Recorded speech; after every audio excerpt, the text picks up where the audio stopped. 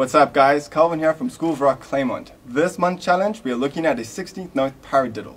Now for the guys who do not know what a paradiddle is, it's a combination of a single stroke and a double stroke together. This is one of my favorite rudiments and I use it often when I'm playing. Now the sticking, it's fairly easy, right-handers. We're going to go right, left, left, left, left. And for the left hand guys, we're going to go left, right, right.